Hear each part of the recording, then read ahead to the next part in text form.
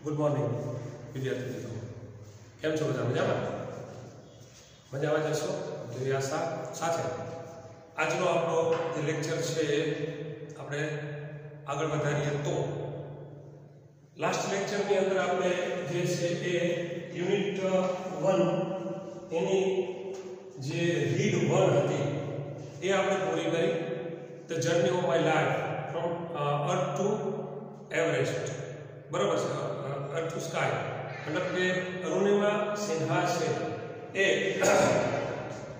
अरुणिमा सिन्हानी जीवन विषयनी વાત કે તેની કેવી રીતે જે છે તે હેન્ડીકેપ બની હતી, કેવી રીતે તેને પગ ગુમાવ્યો હતો અને કેવી રીતે એક અપાહિજ છોકરી એ વિશ્વમાં પોતાનું ઘરનું અને દેશનું નામ રોશન કર્યું છે અને કેવી રીતે તે આપણને જે છે એ પ્રેરણારૂપ થાય છે એના વિશે આપણે જોયું।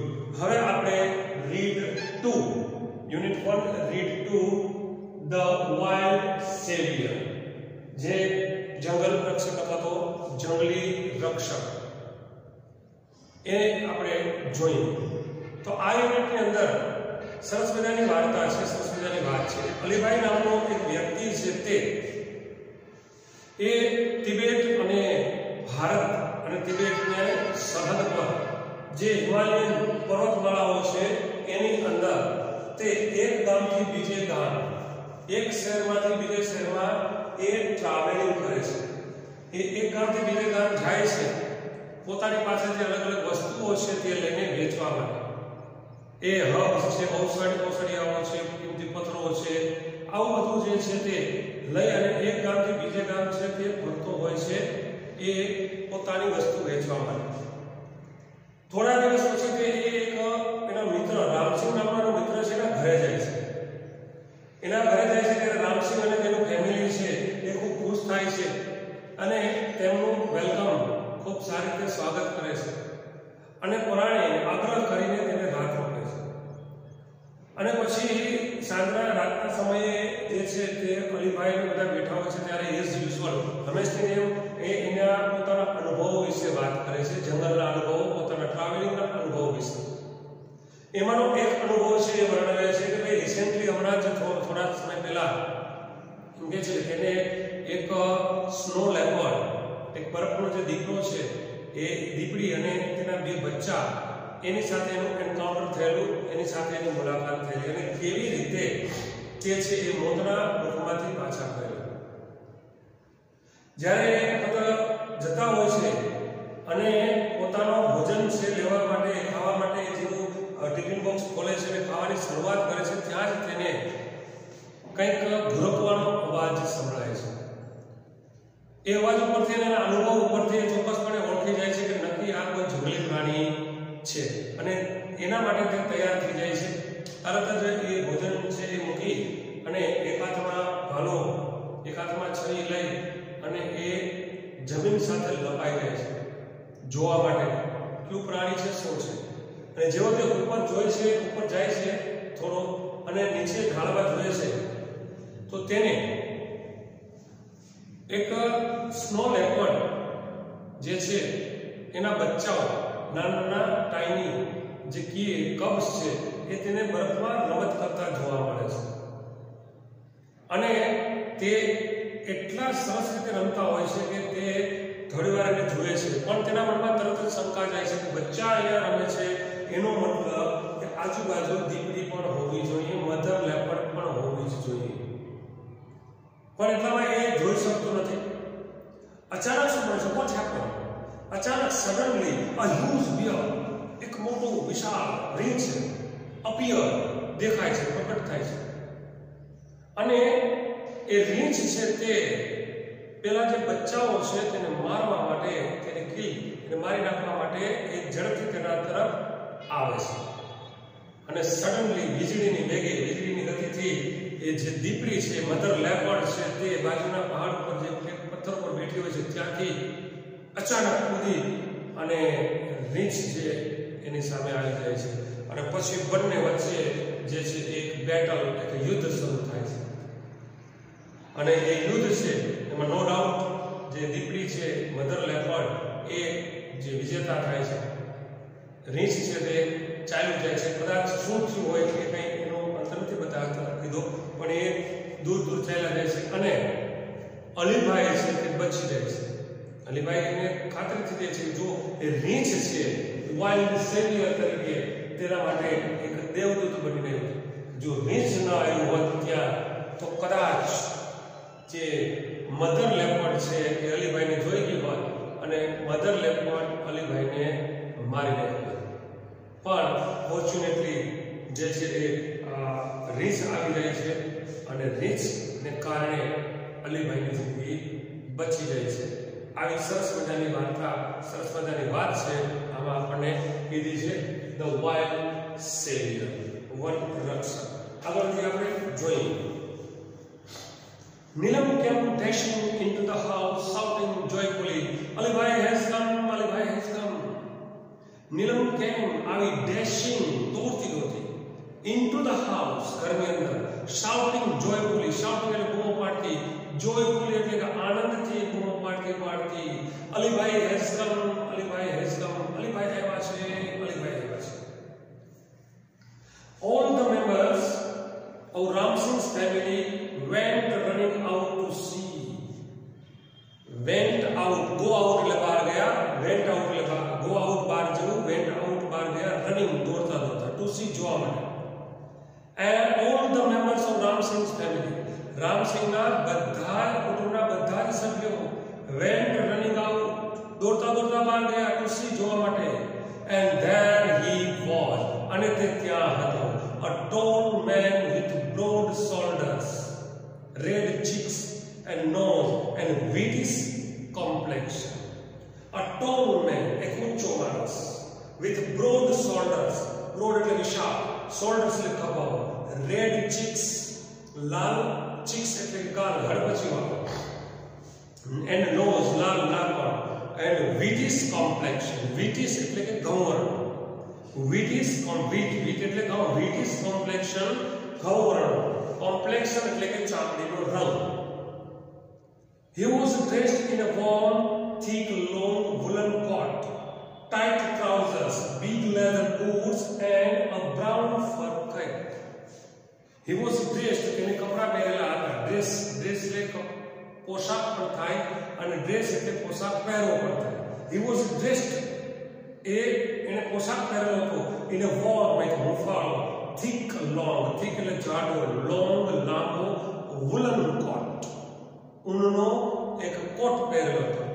ટાઇટ ટ્રાઉઝર્સ, એકદમ ટાઇટ એવું ટ્રાઉઝર પહેર્યું હતું, લેંગો, big leather boots, મોટા ચામડાના બૂટ પહેરેલા હતા. and brown fur cap, અને એક બ્રાઉન ફર એટલે કે રૂવાટી, પ્રાણીઓની રૂવાટી, એને ફર કહેવાય છે.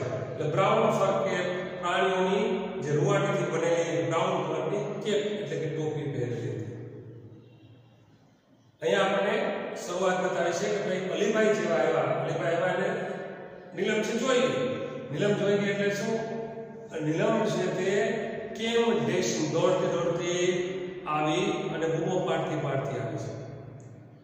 અને આ જોઈને રામસિંહના જે કુટુંબના સભ્યો હતા એ પણ બધા જોવા માટે બહાર નીકળી ગયા. અલીભાઈ એવા છે એના પરથી આપણે કહી શકીએ કે અલીભાઈ છે કદાચ એના માટે કોઈ ખાસ એ વ્યક્તિ હશે, ઇમ્પોર્ટન્ટ વ્યક્તિ હશે. એન્ડ ધેર હી વોઝ, અને તે ત્યાં હતો. કેવો હતો?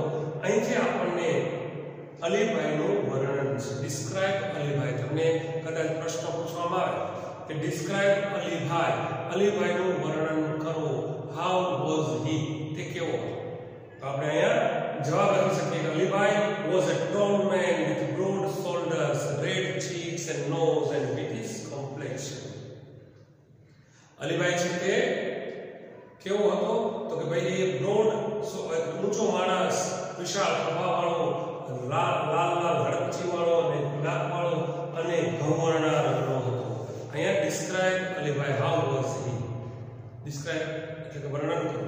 એ જ રીતે તમને એવો પણ પ્રશ્ન પૂછેલો હોય કે how was Alibhai dressed.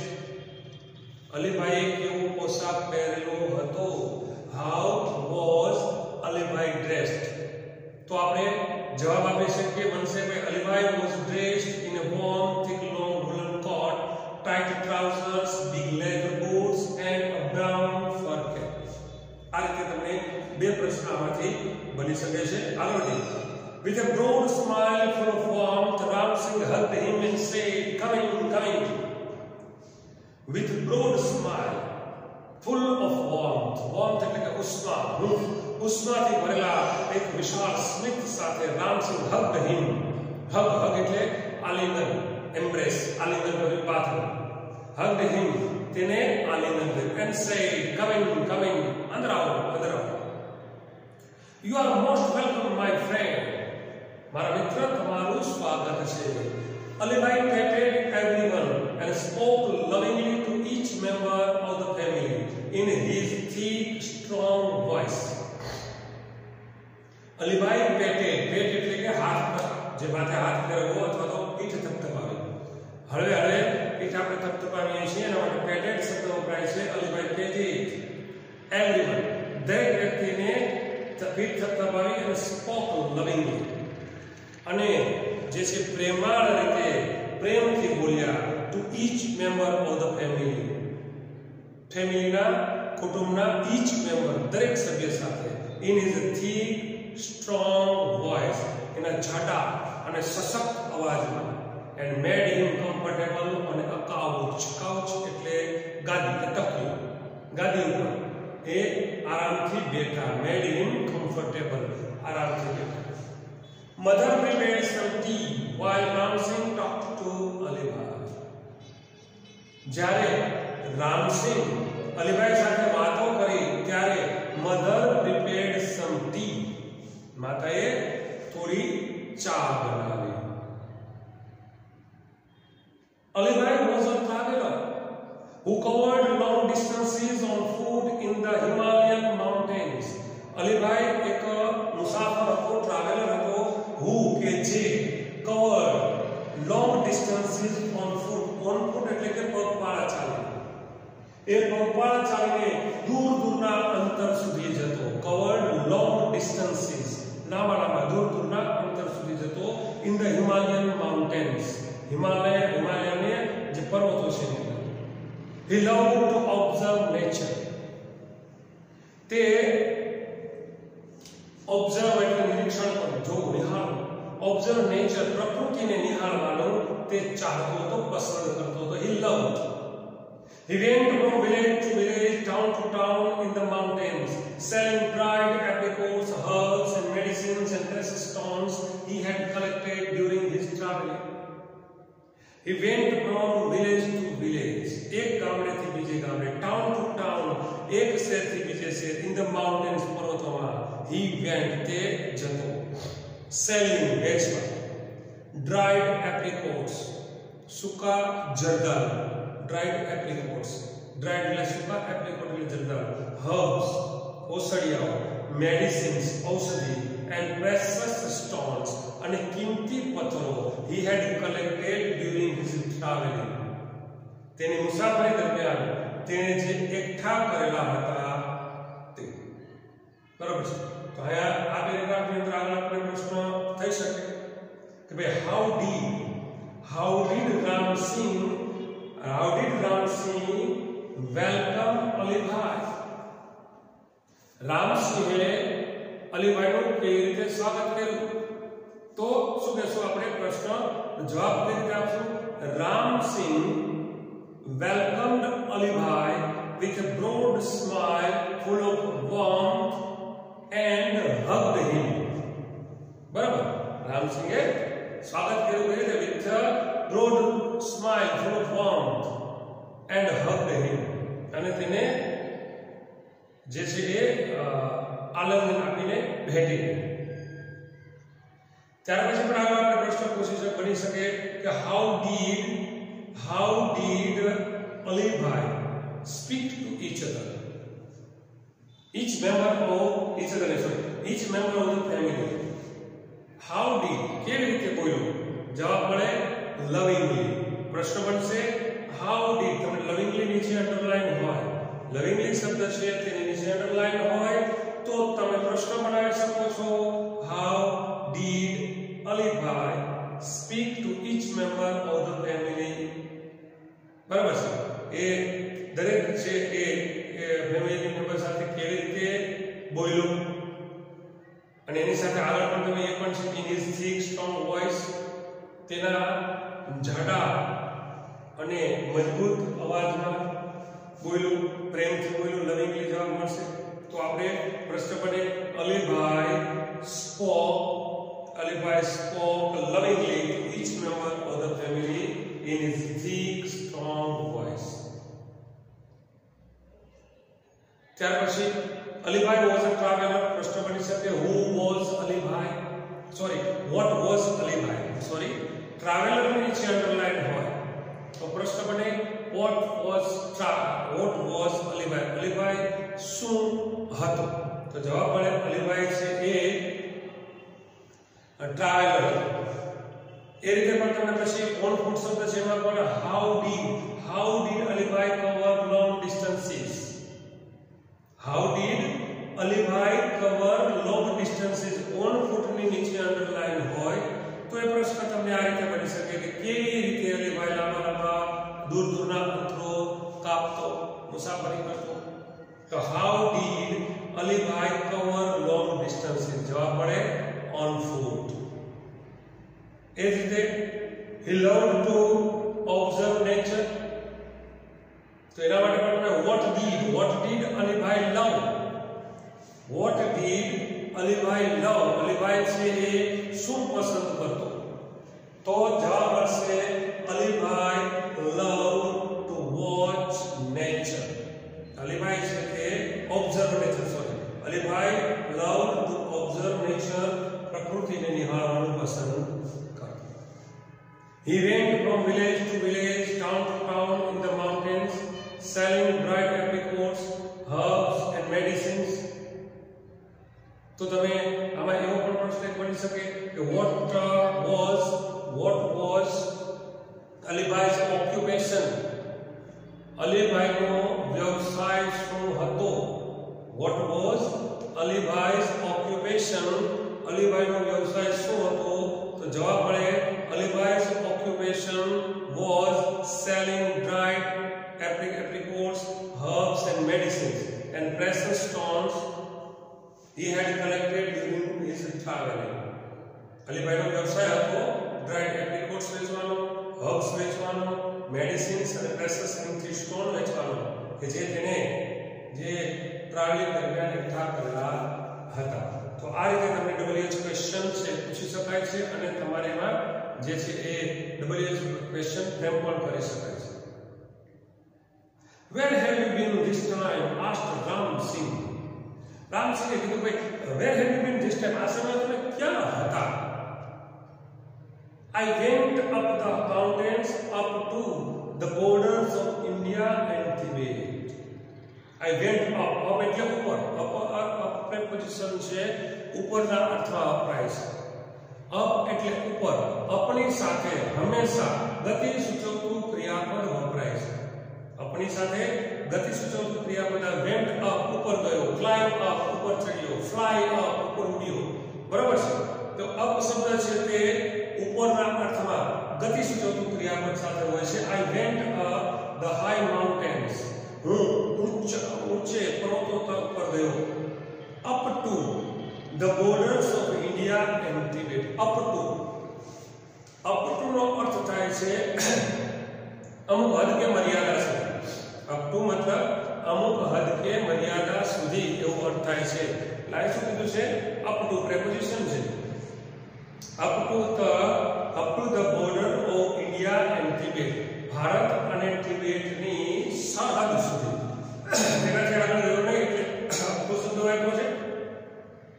Hello નીલમ વચ્ચે નીલમને પ્રશ્ન એકલા ગયા બરાબર છે ભાઈ તમે ગયા એકલા ગયા of course I use to it. હા હું તેનાથી ટેવાયેલો છું. આઈ એમ use to it. Two B use to. Two B use to વાળી વાક્ય રચના છે જેને આપણે કહીએ છીએ two B used to. Two plus v1 આવશે અથવા sorry to plus v1 noun આવશે. ટુ બી યુઝ ટુ કોઈનાથી ટેવાયેલા છે, કોઈનાથી આપણે જે ટેવાઈ ગયા છે એને આપણે ટુ બી ની જગ્યાએ એમ ઇઝ અને આર નો ઉપયોગ કરી શકીએ છીએ. વોઝ અને વર નો ઉપયોગ થઈ શકે છે. Two B I M use to reading novels. હું નવલકથાઓ વાંચવાથી ટેવાયેલો છું. યુઝ ટુ પછી નાઉન આવશે. ખાલી યુઝ ટુ નો ઉપયોગ કરીએ છીએ. લાસ્ટ લેક્ચરમાં આપણે જોયું યુઝ ટુ પ્લસ v1 તો એ જે છે એ કોઈ કાર્ય નિયમિત રીતે કરતા હતા ભૂતકાળમાં, હવે નથી થતું. Past heavy function use to plus v1 હોય ત્યારે એની સાથે જો ટુ બી યુઝ ટુ હોય તો v1 ની જગ્યાએ આવે છે નાઉન. કોઈનાથી ટેવાયેલા છે, ટેવાઈ ગયા છે. બરાબર? તો જ્યારે વેન નીલમ આસ્ક્ડ અલીભાઈ, નીલમે અલીભાઈને પૂછ્યું કે ભાઈ તમે શું એકલા ગયેલા હતા? If he went alone. શું તે એકલા ગયા હતા? અલીભાઈ જવાબ આપ્યો of course I M use to it. હા અલબત્ત હું તેનાથી ટેવાઈ ગયો છું. વેલ I'll study here only for a night. Tomorrow morning I shall leave, he said. Well son, I stay here, હું રોકાઈશ only for a night. એક રાત્રિ માટે. જો રહેવા માટે રોકાવું અથવા રહેવું એના માટે આપણે સ્ટે શબ્દ વાપરીએ છીએ. સ્ટે એટલે રહેવું અથવા રોકાવું. અને એક લીવ શબ્દ પણ વાપરીએ છીએ. લીવ એટલે રહેવું, રોકાવું. સ્ટે અને લીવ બંનેમાં ફેર શું? સ્ટે છે એ શોર્ટ ટર્મ માટે હોય છે, ટૂંકા ગાળા માટે. જે શોર્ટ ટર્મ ટૂંકો ગાળો છે કે જ્યાં તમે લાંબો સમય નથી રહેતા, અઠવાડિયું, 1-2 દિવસ, 2-5 કલાક, અઠવાડિયું, તો ત્યાં સ્ટે શબ્દ વપરાય છે. લીવ છે એ લોંગ ટર્મ માટે છે, લાંબા ગાળા માટે છે. લાંબો સમય રહેવાની વાત હોય તો આપણે લીવ કરીએ છીએ. પરમેનન્ટલી રહેતા હોઈએ છીએ તો પણ ત્યાં લીવ ભાઈ હું ત્યાં રહેતો હતો, હું ત્યાં રોકાયો. તો આ રીતે તમે રોકાયો અથવા રહ્યો થોડા સમય માટેનો stay. I stayed there for a week. હું ત્યાં એક અઠવાડિયા માટે રોકાયો. અને હું ત્યાં રહેતો હતો તો આઈ લીવ્ડ ધેર. હું ત્યાં રહેતો હતો લાંબા સમયની વાત છે. બરાબર? તો વેલ આઈ stay here only for a night. સારું, હું માત્ર એક રાત માટે જ રોકાઈશ. Tomorrow morning I shell leave, he said. તેણે કહ્યું આવતીકાલ સવારે આઈ શેલ લીવ. હું ચાલ્યો જઈશ. નો અલીભાઈ નો, we want late you go. નીલમે કીધું. નીલમે શું કીધું? ના અલીભાઈ ના, we want late you go. અમે તમને જવા દેશું નહીં. You have to tell us your hill stories. તમારે અમને તમારી જે હિલ પર્વતોની વાર્તાઓ છે અમને કહેવાની છે. After a lot of insistence, he agreed to stay for 2 days. After lot of insistence, insistence એટલે કે આગ્રહ, lot of એટલે પુષ્કળ, ઘણો. After a lot of insistence, he agreed to stay for 2 days. તે 2 દિવસ રહેવા માટે agreed, તૈયાર થઈ ગયા, સહમત. That night they all kept awake till late. sitting on his bed, listening to his interesting travel experiences. That night, તે દિવસે they all, તેઓ બધા kept awake, જાગતા રહ્યા, till late, મોડી રાત સુધી, sitting on his bed, તેમની પથારી પર બેઠા બેઠા, listening to his interesting travel experiences, તેના રસપ્રદ, interesting એટલે રસપ્રદ મુસાફરીના અનુભવો સાંભળતા સાંભળતા. Alibhai began telling his story. Alibhai તેની વાર્તા કહેવાનું શરૂ કર્યું. It was almost a couple of hours to the nearest village. અહીં નજીકના જ ગામડાની વાત છે. It was almost a couple of hours, લગભગ 2 કલાક પહેલાની વાત છે. To the nearest village. Nearest એટલે સૌથી નજીકના ગામમાં. I was only a few miles away from the border of India and Tibet. હું ભારત અને તિબેટની સીમાથી a few miles away, થોડા જ કિલોમીટર દૂર હતો. એ જો few અને a few બે શબ્દ છે. અનિશ્ચિત સર્વનામ છે. આગળ પર આપણે અભ્યાસ કરશું. આ શબ્દ આવ્યો છે તો કહી દઉં, a few અને few. a few નો અર્થ થાય છે થોડા અને few નો અર્થ થાય છે થોડા અથવા ભાગ્યે છે. a few જ્યારે વાક્યમાં વાપરો છો ત્યારે હકાર અર્થ દર્શાવે છે. વાક્યનો અર્થ છે એ હકાર નીકળે છે, પોઝિટિવ નીકળે છે. few વાપરો છો વાક્યનો અર્થ નકાર નીકળે છે, નેગેટિવ. ગણી શકાય તેવા જથ્થાવાચક નામોની સાથે વપરાય છે. ઓલવેઝ કાઉન્ટેબલ નાઉન્સની સાથે વપરાય છે. a few થોડા. there were a few passengers in the bus. બસની અંદર થોડા પેસેન્જર હતા. મતલબ બસની કેપેસિટી તો 55 પેસેન્જરની છે, પણ 8-10 પેસેન્જર હતા. 8-10 સૌ ખાલી નહોતું. તો થોડા હકાર અર્થ છે. થોડાના અર્થમાં a few નો ઉપયોગ કરીએ છીએ. There were few passengers in the bus. Few passengers. એક બે હતા. ડ્રાઈવર અને કંડક્ટર સાથે એકાદો વ્યક્તિ છે, એટલે બેઠો એક કે બે વ્યક્તિ. લગભગ બસ ખાલી હતી. નહીં હોય, નહીંની જેમ છે. તો ત્યાં few. વાક્યનો અર્થ કેવો નીકળે છે? નેગેટિવ, નકાર અર્થ નીકળે છે. તો indefinite pronoun છે, અનિશ્ચિત સર્વનામ. I was only a few miles away from the border of India and Tibet. Bharat અને તિબેટની સરહદથી I was હું હતો only માત્ર a few miles, થોડા જ માઇલ દૂર હતો. I was hungry and sat down to enjoy my lunch. I was hungry, હું ભૂખ્યો હતો, and sat down, બેઠો, to enjoy my lunch, મારા બપોરના ભોજન છે, બપોરનું ખાણું છે, તેનો આનંદ માણવા બેઠો. It was totally quiet everywhere. ચારે બાજુ સંપૂર્ણપણે quiet. quiet એટલે કે શાંતિ. આમાં પણ હોમોનિમ્સ આગળ પર આપણે જોશું. અહીંયા QUIT બરાબર છે. આવા જે વર્ડ્સ હોય છે એને હોમોનિમ્સ અથવા તો હોમોફોન્સ કહે છે. સ્પેલિંગ અલગ હોય છે, મીનિંગ અલગ હોય છે, ઉચ્ચારણ જરા સરખું હોય છે. ક્વાઇટ, ક્વાઇટ અને ક્વીટ. ક્વાઇટ એટલે શાંત, ક્વાઇટ એટલે તદ્દન, અને ક્વીટ એટલે છોડી દેવું.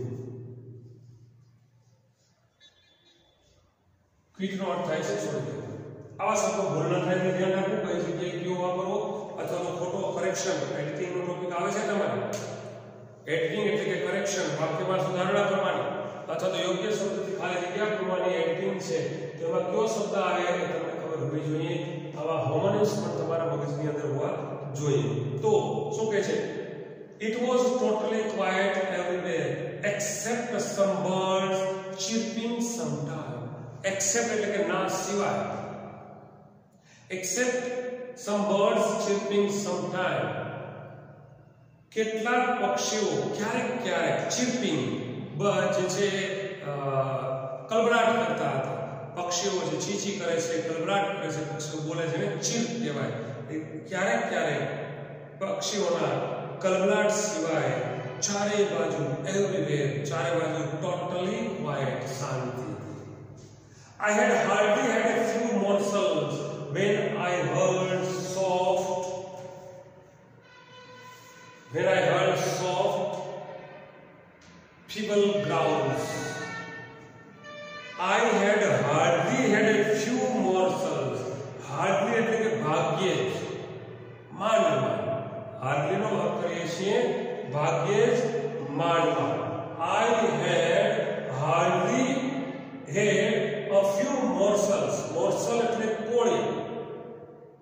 જે આપણે કોળિયો ખાય છે એ મોસમ માને માંડ થોડાક કોળિયા ખાધા હતા ત્યાં when I heard soft જ્યારે મેં સાંભળ્યો આ soft એક સુવાળો એવો ફીબલ કોમળ ગ્રાઉલ્સ ઘુરકવાનો અવાજ સાંભળ્યો. ગ્રાઉલ એટલે પ્રાણીઓના ઘુરકવાનો અવાજ. I was alarmed. હું સચેત થઈ because from the sounds I was sure that it was nothing but a bear. Because from the sounds અવાજને કારણે I was sure મને ખાતરી હતી કે it was nothing but a bear એ બીજું કાંઈ નહીં માત્ર એક રીંછ છે nothing but બીજું કાંઈ નહીં પણ એક રીંછ. I quickly closed my tiffin box and bent low. I quickly હું તરત જ મેં closed બંધ કરી દીધું my tiffin box મારું ટિફિનનું જે બોક્સ છે બંધ કરી દીધું and bent low. bend એટલે વળવું માથાવાળું નીચાણું low એટલે નીચા એનો ભૂતકાળનો રૂપ થાય bent low નીચો નમી ગયો so that જેથી કરીને the smell of food and my body were not carried by the strong breeze to the monster. અને જેથી કરીને the smell of food જે ખોરાક છે ભોજન એની અને my body મારા શરીરની ગંધ છે were not carried એ લઈ જવામાં ન આવે by the strong breeze to the monster. જે સખત પવન બ્રીઝ એટલે પવનની લહેરથી જે સખત પવન વાતો હતો એના દ્વારા ટુ ધ મોન્સ્ટર એટલે કે રાક્ષસ દૈત્ય તરફ મારા ભોજન અથવા તો મારા શરીરની જે ગંધ છે જાય નહીં. અનુભવી માણસ તો ખબર હતી. હવે આ અવાજ ઉપરથી એને ખબર પડી ગયેલી ભાઈને કે ઇટ વોઝ અ બિયર એ કોઈ રીંછ હતી બીજું કોઈ નહીં. અને એટલે એ સતર્ક થઈ ગયા. He was alarmed. સતર્ક થઈ ગયા. તાત્કાલિક શું કર્યું? ઇમિડિયેટલી તેણે ટિફિન બોક્સ બંધ કરી દીધું.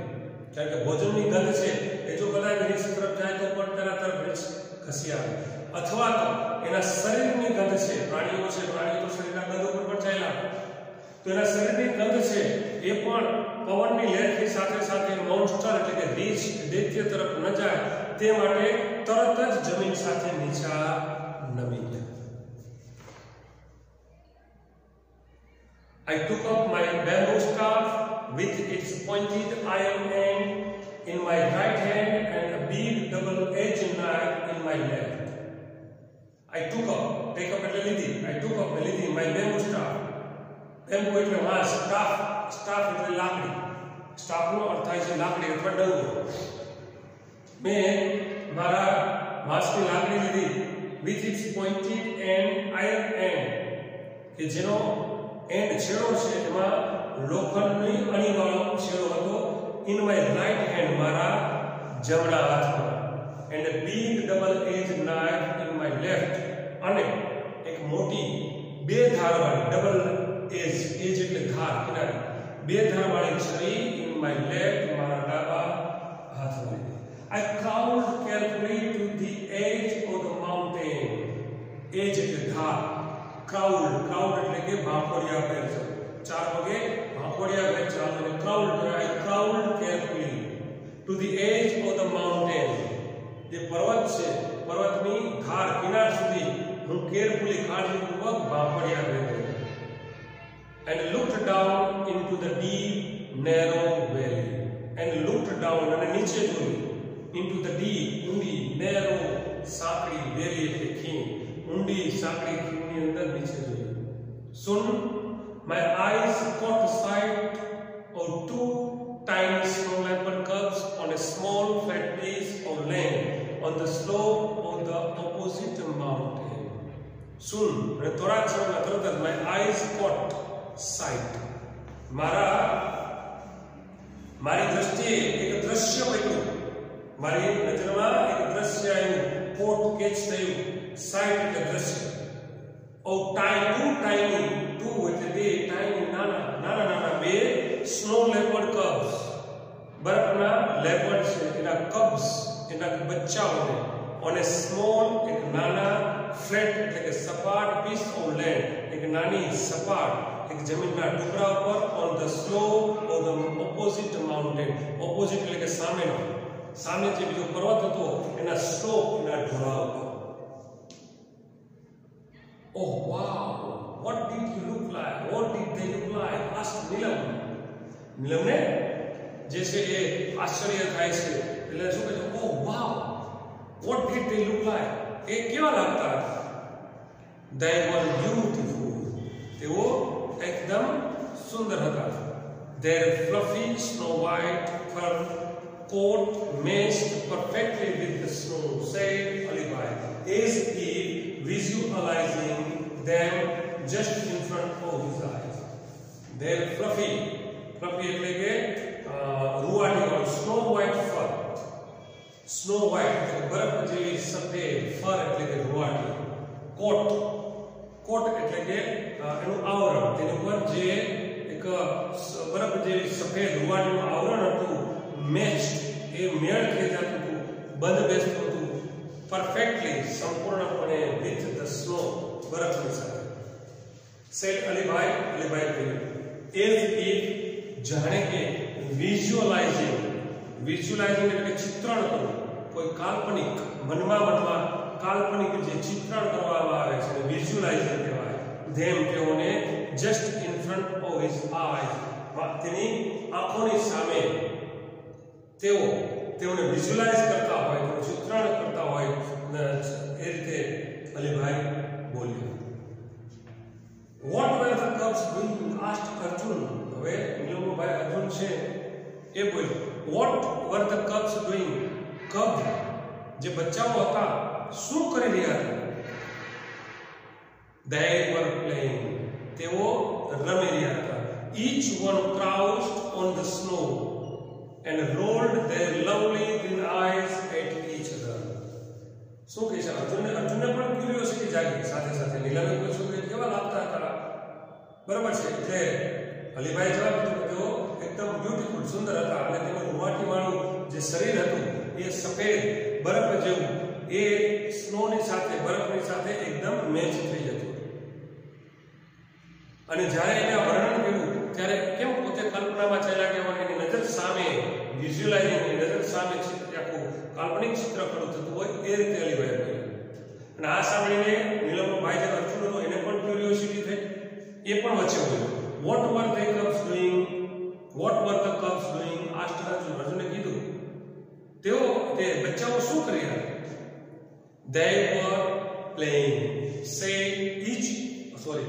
They were playing, each one crouched on the snow and rolled their lovely green eyes at each other. They were playing, તેઓ રમી રહ્યા હતા. Each one, દરેક, crouch એટલે કે આમ લપાઈ જવું. તમે કોઈ બિલાડીને જોઈ છે, બિલાડી અથવા કૂતરું કે એવું કોઈ પ્રાણી હોય, બીજા પ્રાણી પર કૂદવાનું હોય ત્યારે જમીન સાથે લપાઈ જાય છે, એકદમ લપાઈને પછી કૂદે છે.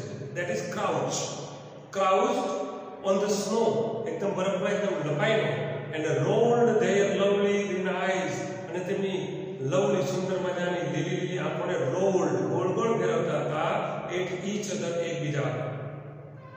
Then one would jump on the other, અને પછી એક છે તે બીજા ઉપર કૂદકો મારતો.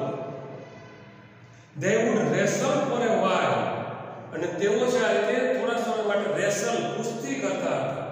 Growling softly, હળવે ઘુરકતા. They would crouch again, ફરી પાછા તેઓ crouch એટલે કે લંબાતા, નીચે લંબાતા, and wrestle again, અને ફરી પાછી કુસ્તી કરતા. Watching them was fun, અને તેમને નિહાળવા was fun, એક મનોરંજન હતું, આનંદ હતો. But I was worried too, પણ હું ચિંતિત પણ હતો. Because the mother leopard could not be seen anywhere.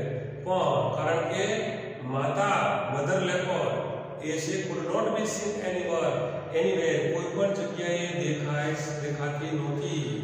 The mother is very ferocious when she is with cubs. માતા is very ferocious, એકદમ ખૂંખાર હોય છે.